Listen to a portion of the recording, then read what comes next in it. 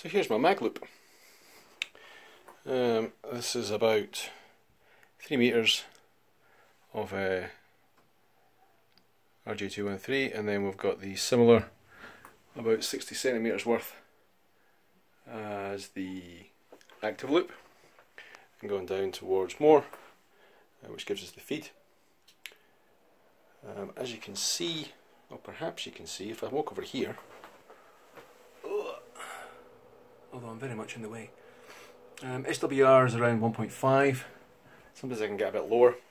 I've managed to tune this for 20 meters, 17, 15, 30 and 40, although it performed pretty poorly at 40. It does work though, and I did have a QSO.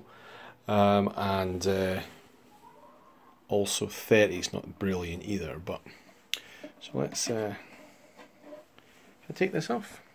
Oh, there we go.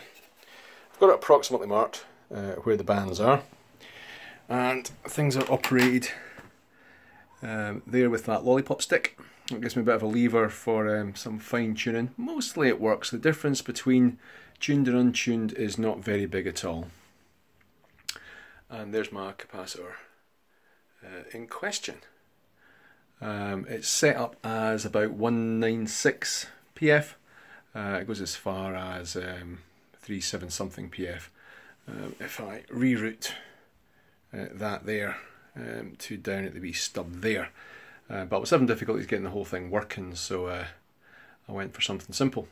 It goes up to the shielded sections of the RG213, which is the bigger loop. The small loop, the shield and the core are joined at each end, and then come off the feed. Come off the feed in the usual way. It takes about 25 watt.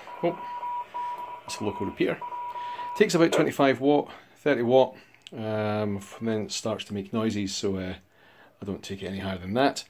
And with that, given that, you know, this is the location, indoors, first floor, if you're UK based, and with that, so far I've managed to get about 1,500 miles into Russia.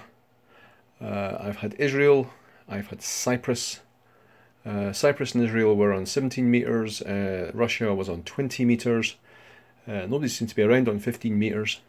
I've got France on 30 meters, and I've had Denmark on 40 meters.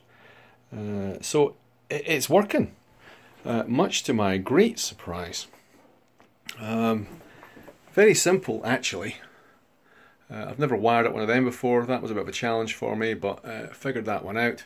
Didn't work the first time I made it. I replaced the loop. I had RG213 before, so I replaced it with a better quality Coax along with the feed line, and that seemed to do the trick. Couldn't get it at all working yesterday, and it's been working great today. QSOs are few and far between, of course, but it does indeed work, and I'm quite pleased. Cheery.